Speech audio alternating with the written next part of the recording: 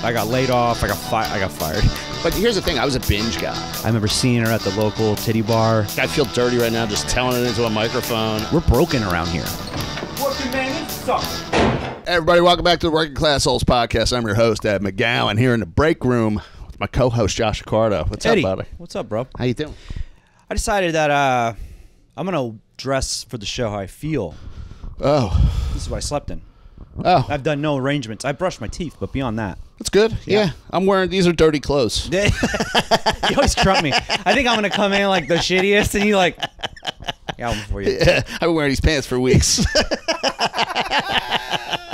My fucking fantasy, let me just get this out of the way. My fantasy team has dropped 4 straight, and I took another kick in the teeth this week.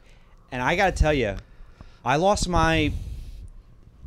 thought I lost all this shit. You know, like the way you feel about the Eagles? Uh-huh. I felt that way about the San Diego Chargers, where I couldn't go to work the next day sometimes when they had a bad loss. Like, I'd call out. Right. That's how stupid I was about being a fan. Right. And I think that's a working class thing. Oh. Because that's why the working class cities are the best fans, because they don't. And once San Diego left for LA, it kind of, and it was around the time I had made some money. That, you know, money was coming in a way that never had before. Yeah, right. And when they left, I understood why they left as a business move overall, but it tarnished me to be a fan again of something. Like all of the innocence. Oh, interesting. I was done. I'll tell you what, dude, if the Eagles had left and gone to like Camden or something like that, or another like city, I don't know what that would have done to me. So it's so crazy. Like, think about that. The point I was trying to make by giving the context is that I, from that moment on, stopped being a fan of things.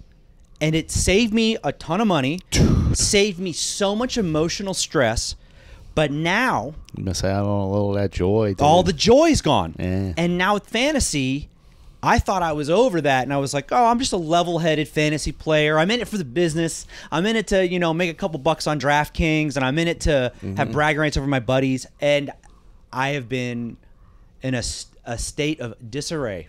I'll say this. I really think your problems are stemming from drafting a Dallas Cowboys quarterback. You got to stay away from those Cowboys. They're bums. I wish They're emotionally bums. I could connect to that, but I can't because the guy's the highest scoring player on my team, and no one else is doing. Okay, I'm not going to go into this is not a sports show. I'm just saying that now that I do have some skin in the game, and I think it has something to do with, you know, you and Zach are in the league. There's a lot of Mikey Vinn from the Comedy Store in La Jolla. What up? You're in the league. It's a lot of shit talking amongst my peers, which I love. Yeah. But when you're getting it from all ends. Here's the thing. So last year was my first year in the thing, and you have like a lot of like family in your thing. So I didn't really. But there's a lot of comedians in it too, though. And I'm shit talking now this year, though. Yeah. Like I was kind of quiet last year. I said a couple things here and there. Now I'm shit talking. Yeah. I'm shit talking early too. Oh, it's so early, dude. It's so infuriating because they're like, it's so early. Just fall off. Just fall off a little bit, motherfucker. We were talking about this before we got on air. I was like, I cannot. I have like some things in the arsenal now for like 3 players in the league that I'm gonna fuck them up on. I love shit talking. Well, okay. So this is interesting. This is why we stay middle, like working class people. Because we are so fucking dumb with tradition sometimes. The fact that there's so many people I know personally that have been in fistfights at sporting events, just going against the opposite team's fans. This is like another level. I get that in England and the UK, Europe, it's a lot worse with their football fans. But I'll say something even more like deeper. I think it's more of a classist kind of thing. Do you think rich kids bust balls the same way that fucking poor kids do? They don't. No. Like middle class kids, lower middle class kids, they're fucking ball busting, kids, lower and middle it's class fun. Kids. Yo, like rich kids when they bust balls when they're kids. Like I'm talking about like teenage rich kids. Yeah. It's always about things. It's so cunty. It's always about where they vacation. So fucking It's like it's got this better than thing that opposed to like. Because if you don't have shit, you have to get creative about making fun of the other guy. Yeah, dude. I mean, your mama jokes. Yeah, I mean, yeah, do you remember that's why those as they're a great. kid, That's dude? why they're Your mama great. jokes? Yeah. Oh, dude. And you the got a fucking good best. one, even if the guy didn't know your mom. Yeah. It hurt a little bit. It doesn't even have. You could hate your mom and it would hurt you. It's just getting zinged. Yeah, You're oh, just it's like, the that's so best. good. But I figured this out. The more you eat up the fucking marketing, like I'm an 80s kid. Like I was born in 81. So I am the originator of the marketing scams we see now, my era of person. And I feel like as a lower middle class kid, I was the perfect target for toy marketing and any kind of marketing that was related to consumption. And all my family, we have shopping habits because it's like when you're lower middle class, you make enough money to get a credit card, and then you buy all the shit to try to keep up. It's a keep up with the Joneses. There is no that term. Keep up with the Joneses was made for the lower middle class, and I feel like all of that stems into how we look at religion, how we look at our local team. I mean, it's everything that defines what we think we don't have in this world. See, that's interesting because I feel like I didn't really want stuff until I saw other kids have it. You know what I mean? Yeah. But the other kids that always got it first were the rich kids. Like Sure. I went to school with some kids that like, I mean, and I say rich kids, they were like upper middle class. Yeah, they you know probably what I made mean? $25,000 more. Like than their parents. dads had like nice cars and stuff like that. My dad had a Nova. Yeah, you know what I mean. Like they still lived in the neighborhood, but their house. well, looked nice. it was another neighborhood, and Oh, okay. we went to school. Like No, there was always pockets of there was like two nice or three neighborhoods that were Yeah. nice within my little community. Yeah. And you just knew like if someone lived on that street, they probably went to your school, but it wasn't. Yeah, we went to the same school and stuff like that. But like none of the guys that lived on my street had stuff before. You know what I mean? We all had stuff at the same time. It was the kids that had their parents like would just buy them stuff. Sure. Like I only got stuff on like my birthday. Yeah. Or like, Christmas. You know what I mean? Like those were like that was like a salary. Yeah. But that's you know what I mean? But that's another. Like if you get fucked on a Christmas. Oh yeah. You're like, dude, I worked this whole. It's like you know how many hours of overtime I put in on this? Seriously, like a lot of my effort this year was dictated towards. It's like in Christmas Vacation. If you're not gonna give a bonus, don't give a bonus. But when people rely on it for their salaries, dude, 100%. Like that was like okay, I put the hours in. That's another form of keeping up with the Joneses. It's someone in your sphere that got something that you couldn't have. Oh, for sure, Yeah, for sure, I for think sure. the lower middle class, we get it from all ends. We get it from our own neighborhood because you are poor kids do not see the middle class neighborhood very often. Lower middle class, but you are in the vicinity of the middle class neighborhood. I wasn't like a poor kid. I was well, like that's what I'm saying. That's why I'm targeting the lower. I'm lower middle class, and I feel like we are the targets of all that because we have enough to dream of more, right? And we're never going to have enough to get what we want. So we're always going to be buying the thing. It's like those idiots that spend all that money on the new iPhone because they can't afford a car, they can't afford a house. It's like me spending money on Jordans. I can't afford any of the shit that I'm supposed to have. So I got obsessed with shoes at a young age. That was the only thing that I could see visibly I could get to show a status was shoes. That's why I'm obsessed with shoes. See, and I had holes in my shoes. Here's the thing. The first thing, as soon as I started making money, I was like, I could buy weed.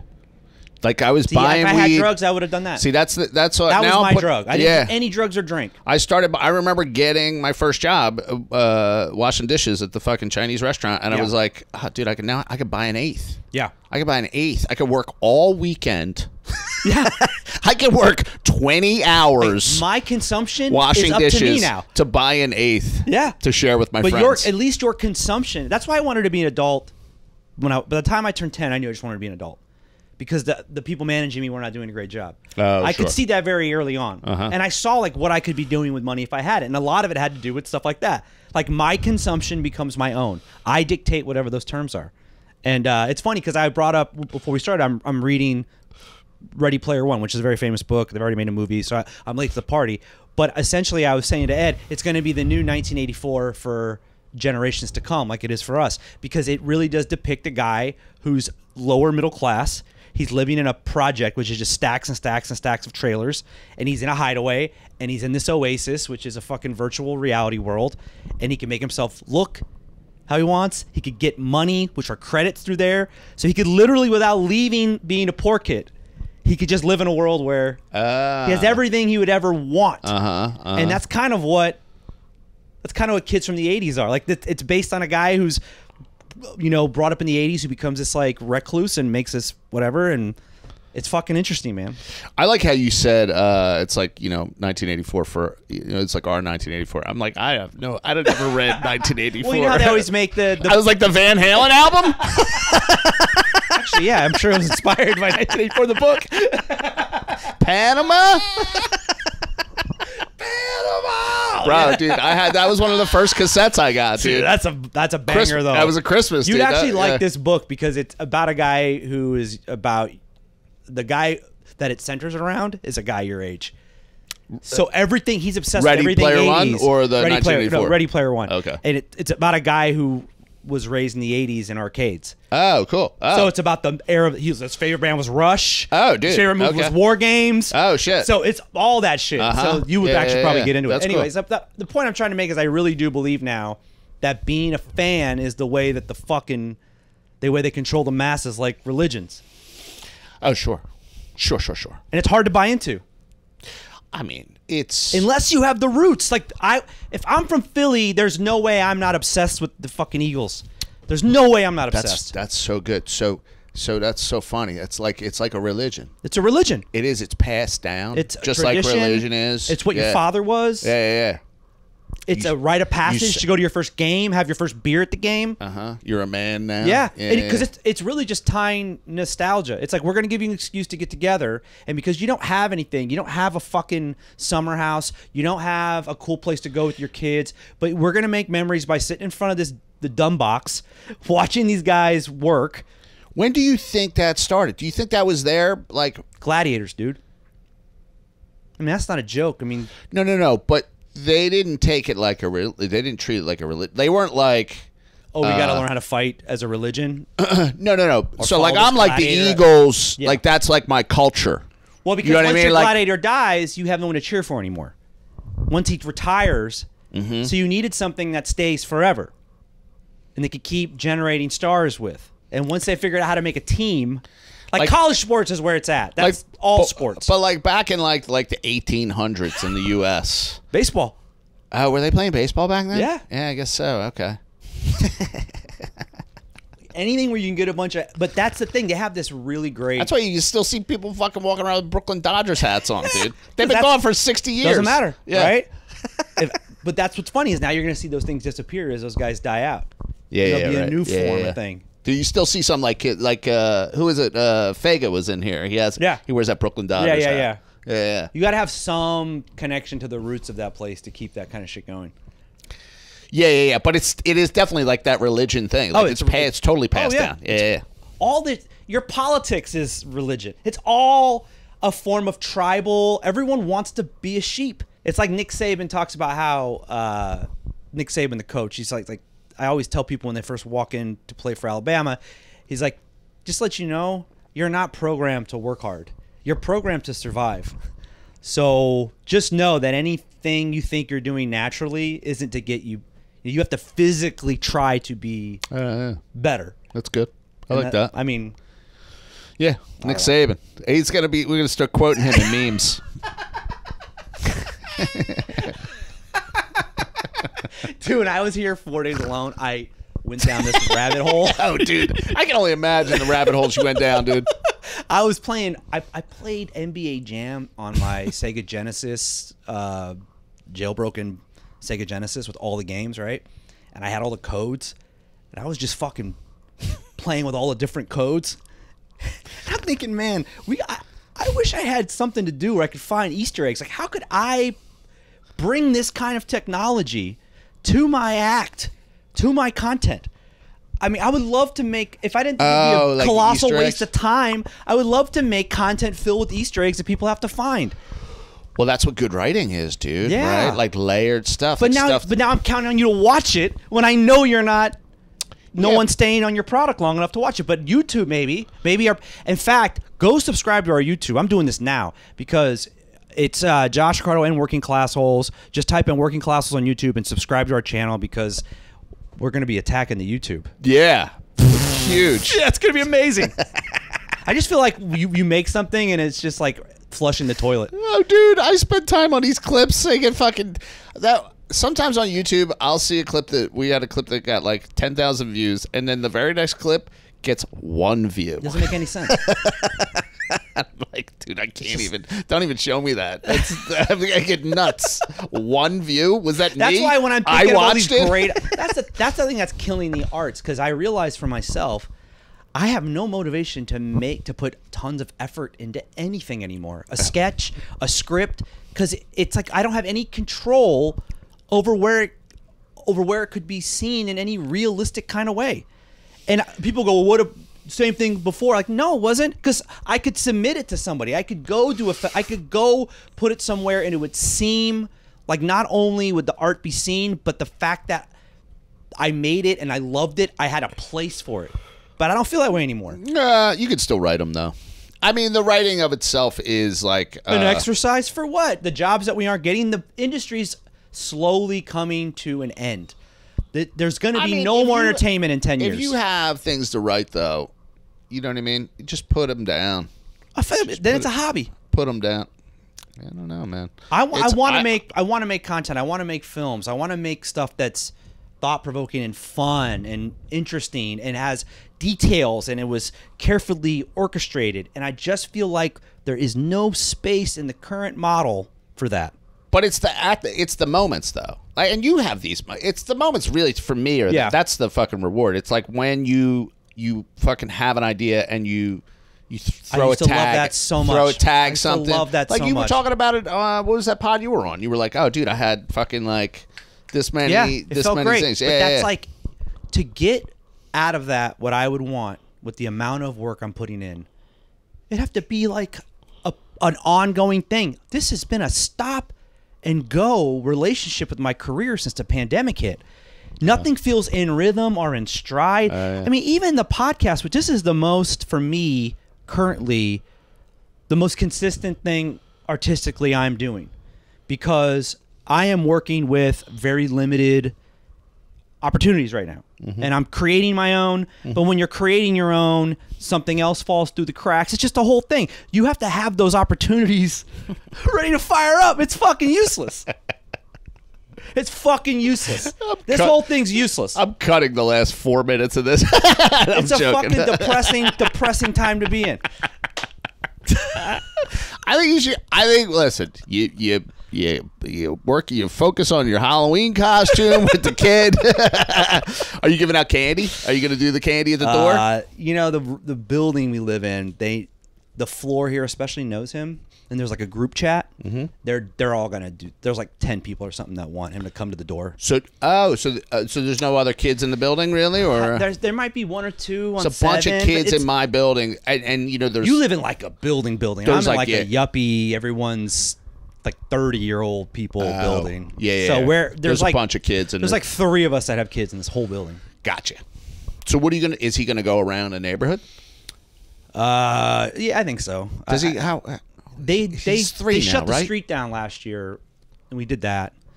But in New York City, it's hard because you don't know who's participating. Right. So you can't just start walking up people's. Right. I don't want that. No. So. Yeah. I think we're gonna just figure out what street is doing it. Try to do that as well. Somebody asked me, "What are you doing for Halloween?" And I was like, "I don't know. I always like." Feel like I want to do something, and then the actual effort, and then I'm like, also, I don't know, I've been arrested so many times on Halloween. Oh shit, we're gonna get to that. But it's so funny you say that about. I used to have this thing where I'm such a fucking loner and such a loser. I never got invited to any kind of Halloween gathering, and girls were, especially in like I started comedy when I was 20, and I wasn't a drinker, so even when I started comedy, I wasn't really close with anyone because all of them were. I came in the era where people were all addicts for sure. So I mean, I would have been much better off if I was the way I was at 30 when I was 21. Anyways, but I I used to get so angry because all these beautiful women, and that was my vice, was women. Right. So I couldn't get in a room, and every holiday where a girl would dress sexy, I'd be so fucking pissed off because I knew I couldn't meet anyone. I wasn't invited anywhere. Like, you got to be in the room. I used to really hate it, and I lost that feeling once I had him because it was so fun to be with him on Halloween. Yeah. And I was in New Orleans like 3 years ago, and it hit me briefly for a second, that old feeling, because I was watching jazz. It was Halloween Saturday night, like that big party night. Yeah. And, you know, Tulane is right there. And I saw this girl in a cat costume. She must have been like 21. And she had the greatest ass I've ever seen in my whole life, I think. Wow. Wow. And it was like, it was not just that it was a great looking ass, but it was, the outfit was designed to make it look great. Yeah. And the circumstances, because of the party atmosphere of all the I just felt so, her ass made me feel like a loser. That's how great her ass was. I just felt like a nothing. When it's in the costume like that too, like, you know that she's highlighting it. Oh yeah, the fact now that you know she knows. That is the next level of like, yeah. It was unreal. Yeah, that's hot. Yeah. And it was unbelievable. And I just was like, in my lifetime, I have probably, I will say humbly, been with people on that level. Oh, sure. Right. Many. Yeah. But it didn't matter because it was like, but I know I can't go get that. Like, isn't it insane that my addictive brain works that way? Like, it's the moment. The moment is all that matters. The moment matters so much more than... it's so foolish. Yeah. It's such a foolish... Sure, it's like that. I mean, that's human. That's everything, right? Is that why you got arrested so much on Halloween? Foolishness. No, but like, even like I've had the best... Like, Gina and I went out for our anniversary, had an amazing meal, and on the way home, I was like, I'm going to grab a Snickers bar. You need a little bit of that poison. Dude, I had everything. I had a 5-course, like we did. It's your food. It's your food. And then I was just like, right? We're home, and I'm like, I think I'm gonna run down to the maintenance shop and buy a fucking Canada Dry ginger ale. They got a soda machine in the shop. Dude, in the basement. Get me to leave my house. I'm so happy I don't have any energy to ever leave the house. Dude. Like, Lauren wanted to get like a sweet thing yesterday. I'm like, you can if you want to, because I know there's no quality bakery within a 2-mile walk from me. It's always disappointing. I'd have to walk 5 miles. A Twix bar, it's always disappointing. It's never going to work out. It's never what I think it's going to be. Like, it's not a Dunkin Donut. No, it's so nothing. It's awful. So a Krispy Kreme. Different story. But that's a different story. Whole different ballgame. Yeah. But who lives 5 minutes from one of those? I know. Fuck, dude. I'd have diabetes. Oh, yeah. You'd be done. Oh, my God. Oh, my God. I'd have fucking... You have to have a different intervention. I wouldn't have a foot. I was like, dude, I have to move. You might have the EGOT of interventions if you have to get the food one. The EGOT. Fucking marijuana, crack, booze, now food. Yeah. Yep. Oh my God. Do you have to dress up at your job? Being at your job dressed up is the worst. Your desk job in your cubicle. I remember I've done that a number of times. What'd you wear? What'd you do? Like a little blood on the face? 1 year I was a Rastafarian because all it was the hat. Yeah. And then I bombed at a. That was one of the worst bombs ever. That's hilarious, dude. Wearing the Rastafarian and bombing was like. But yeah, so I did that. What other one did I do? I'm trying to think. A lot of masks because you could just do it and get out of there. This is great. But I mean, we've heard your tales to Krusty. You've never heard this though. Oh, okay. Hit me. This is fucking. I don't know. We might cut this one. So when I was, you've already talked about cutting this episode twice. It hasn't been that bad. When I was 10, I was a big fan of the A-Team. Oh yeah. And I decided to go. I wanted to be Mr. T. Why did I know that? There's like 4 other white dudes you could have been. Yeah. Murdoch, the other fucking dude. Mr. T was the fucking cool one, Of course he was. Yeah. I mean, Murdoch was pretty legit. The old man. Is that the old man? No, Hannibal was the old man. Hannibal's legit. Hannibal was the old man. Murdoch was the crazy one. Yeah. And then there was Face. I mean, you track Murdoch. Sure. But Mr. T was like the fucking... So I did a... I think I know this. I did instead of like... How old were you? A whole 10. So it's like 1984, 85. I have like just a mohawk cap, and then I did. My mom painted me up with blackface. With mud clay. No, it was like real. We went and got real makeup. This is what's so crazy about it. People always go too black with their blackface. So we're in the store. We're in the Halloween store. These two black women, and I'm like, I want to be Mr. T. I want to get the black makeup. And these two black women go, no, that's too dark. Yeah. You know why? Because black people don't care. It's middle-aged white women that care about what you did. It's not black people. But there's a picture of me, little 10-year-old me in blackface with this Mr. T outfit with all the chains. Because they're like, this kid's not racist. He loves a black character. He wants to look just like him. It was before you could know. It was before you knew the Halloween costumes were bad. Put a white face on. I don't give a fuck. Do whatever you got to do. Do what you got to do. White, Italian, whatever you want to do. I mean, they take the biggest shit on Italians now. I'm watching Tulsa King. I can't believe Terrence Winter, a great writer, a great Sopranos writer who created his own great show, Boardwalk Empire. Then he partners up with Stallone, and I don't know if it's a combination of Stallone having way too much artistic freedom.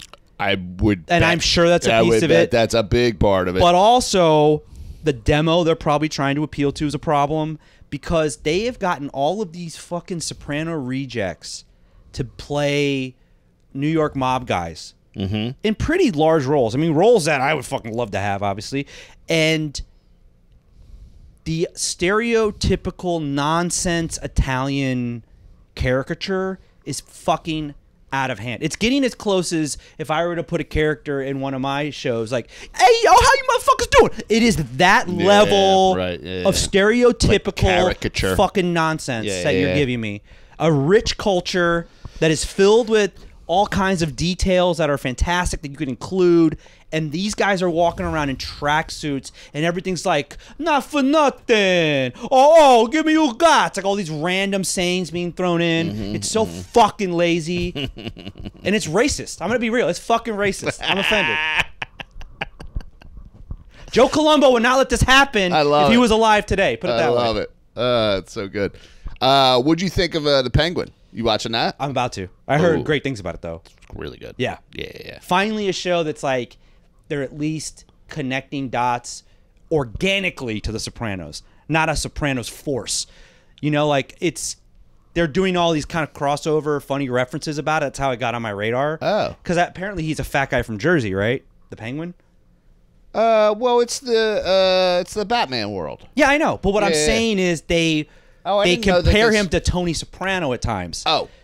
So that's what's been interesting to me. There's been some Sopranos comparisons, but I didn't realize. But organic, meaning that it's a natural comparison, not forced by the writers. I don't think the show is trying to do No, that's what I mean. That it's actually a great show because it's drawing ties to how it makes people feel as opposed to the writers trying to make it something that already existed. It's got a very like realistic kind of thing to it. It's pretty good. Yeah, I can't wait to watch it. I'm in. We want to talk about dream jobs. Hell yeah, dream jobs. So, all right, 15 minutes. What's your dream job? You know, when you brought that up, I was thinking about that, and I don't want to work. It's so like the no job is my dream office job. Space. Yeah, just literally time is my own. Yeah, but I know I would just disintegrate. I'm not a guy that could sit idle and just occupy myself with meaningless things. Like everything in my day has purpose. And so far, the purpose has been something that is absolutely fruitless, which is my stand-up and film and acting career. But like, let me ask you this: like, if you were, because you like tinkering, I do.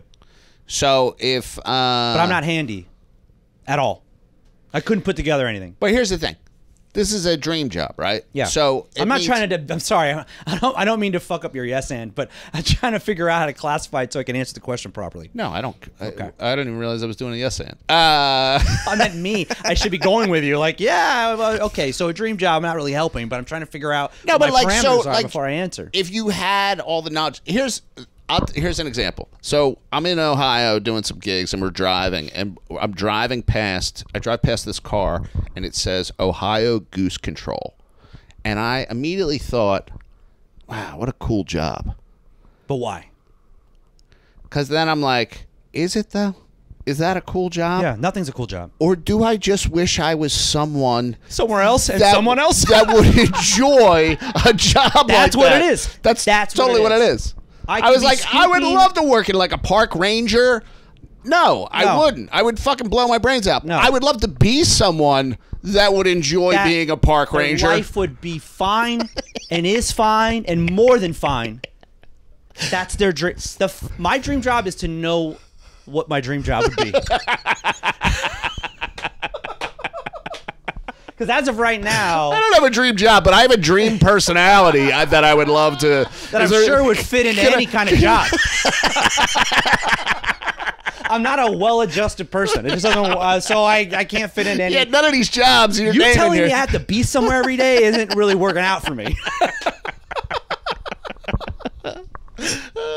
I mean, as of right now, this is the closest I've ever been to any kind of dream scenario, and I'm still carrying all kinds of shit with me. Oh, dude, I can't catch a break. This is a piece of cake. I'm fucking miserable. You told me that you could do what I'm doing right now. You'd be like, that's the dream job. That's the dream job. I keep crossing off dream jobs. I got nothing left. My phone dinged earlier today, and I was like, I hope that's Josh saying he can't make it. Seriously. I was setting it up, and I was thinking I'd really love to just rip a bong load and read my book right now. I mean, honestly, what's crazy is like, this is the dream job. Like laughing with my buddy and getting paid for it would be the dream job. Yeah. And at times, we're living that dream. Like there are times we've been on the road where I'm like, I wouldn't rather be anywhere else but right now, like laughing with this dude and going to, and we did these jokes and it worked out great. And the only thing right now that make it better is if the pay was like unbelievably good. Yeah, right. And if I felt like I had succeeded at something, it would feel great. And then I realized it's my fucking personality. I got this terrible personality I'm dealing with. I got an awful personality. I'm not liked. I can't enjoy anything. There's like 2 guys in the world that can stand to be around me. You're one of them. That's going to end soon. Time is running out on that one. That clock is ticking like this clock. Oh, my God. I'm fucked, dude. I mean, the only thing I go for is so far, I'm a pretty good dad. And I'm working really hard to be a present good dad. You know what? That's interesting. Maybe that's my dream job. And that's what fucking people get into, man. Like But I'm not like that. They give it all up and they just like, I'm a dad. That's who I am. Those are always the worst dads because they get too serious about everything. They take it too serious. They don't realize their kid has to live in the real world at some point without them. Right. You know, I feel like I have, because of the fact that I'm miserable, I have a really good handle on being adjusted. It gives you perspective. I have so much perspective. That totally. When I have to be around other dads, there's some great guys I've met that are, you know, my son's friends' dads. But it's very clear very soon that I have a different path. Like these guys meet me, you could just already, because Lauren tracks, like, you know, Lauren's like a hip mom. Like she's very... You know, she's pretty. She has, you know, she's well educated. She knows about stuff. And when I show up, I doubt they think it's me that she's married to. I doubt it. I highly doubt that when I show up to events, it's like, it's usually her because I'm either working, so she's always the first one everyone sees. Her derelict brother just came. Like some guy walks in. The kid's uncle. I look like shit. I'm wearing this shirt. I walk in, I start chopping it up with strangers. See if my kid's acting nuts, and me and him are chatting together. Like, that's. Oh wow. Levon. That's Levon's dad. Levon's dad. Wow. Oh, no wonder she doesn't bring him any places. It's like one time people think you're Lauren's brother who just got out of jail. Like her cousin or something. He's visiting. Oh my God. So that's I don't know, man. Dream job's hard. Yeah, I don't even know. Did you have one? No, I mean. So you were in the same place I was. Well, that's what I realized, that it's us. We got a problem. When I was like, that sounds like a good job. I'm like, no, like, and I feel that all the time. I hear other people's jobs. I'm like, that sounds amazing. I feel like, and then I'm like, no, I wouldn't. I feel like because of Zach's age, and I bring Zach up because he was on the last episode. I feel like he could find a dream job. He's also our producer. Oh yeah. I'm handing these edits off to him. I can't get my mind around it. I can just see him sitting there editing on his fucking iPhone. God damn it! But I feel like he could have. I feel like if he was making X amount of dollars doing this, he would feel satisfied for a period of time that I couldn't feel right now because I'm old. I don't think Zach's different from us. I just think Zach's at a different point in the fucking he's just younger chronological order of life. He's just younger. Yeah, I feel like he could find a dream job a lot quicker. I wish he was here. There was a period of time where like I got, I was a drug addict. Yeah. And then I lost an amazing job because of like being a drug addict, and then I got clean, and then I got that job back. I got one for you then. Let's do this. Instead of dream job, dream era. Go. Ooh. So far, the life you led, what would you have wanted to have in what era of your life to make it like the ultimate? You could have been dead because of it, but if you had those things in that moment. Oh, wow. The first thing I go to is like this hostess when I was a busboy. Yeah. I kind of blew it with her, but she was like into me. I guess I was working like class shit. How low I was like 19. I was 19. She was so hot. She was probably maybe I was 20. She was 19. And yeah, dude, I fucked it up, man. Isn't it great though that this is what's great about being lower middle class or lower working class people? We're attached to things that are tangible. Love, sex, drink, environment, because that's like what we could create. Like your dream era starts with, what if I would have handled what if my I would dream girl right? I would have been better. Yeah, because she was so into me, and then I got blackout drunk and pissed myself. And I didn't know that would be the foresight of the rest of my life. She wasn't into that, Yeah, isn't it funny how the minute I was never a blackout drunk, but now that I look back after all this like work I'm doing with my alcoholism, I'm remembering moments differently now. Oh, and remembering when I had that first one too many drink, and how someone who was having so much fun with me, how they just changed. Yep. And I'm just thinking, I wonder what happened. They got uptight. Uptight was my word. Yeah, why is everybody so uptight? Yeah. Meanwhile, it couldn't be around me. No, you just I'm screaming. No, I'm uncomfortable. No volume control. It's annoyed. Yeah, uptight. I absolutely don't want to be around. You're obnoxious. Everybody's so uptight. That was always my go-to. So my dream, are you done with your dream era? Yeah. My dream era would have been 30 years old, access to the Playboy Mansion, passed at the Comedy Store, and touring with one of my favorite comedians. That was my dream era. Oh, I didn't realize that's what we were doing. Well, that's dream era because I was at the LA Comedy Store a lot still. Oh yeah. I was going back and forth from here to there. Right. I was young still. Everything seemed like it was in front of me. And there were times that I could have been invited to the Playboy Mansion. Wow. So imagine like those times I was invited and could have gone. Wow. Now my dream era is I was a sex addict. I was an alcoholic. I definitely at that point would have been into drugs if I had access to good ones. Yeah. I could have burned that bitch down. Yep. And that was the height of the Playboy Mansion where no one was getting in trouble. Yeah. That was like that fucking Jerry Buss era. Yeah, like Bill Maher was hanging out there all the time. Yeah, right? all the scumbags that you thought were cool then. Yep. When they were young scumbags. Wow, that's quite an error. And then you're like, because I remember like you certain think you take comedians. that over dating a hostess? Yeah, at a Houlihan's. I've always thought bigger than you, Ed.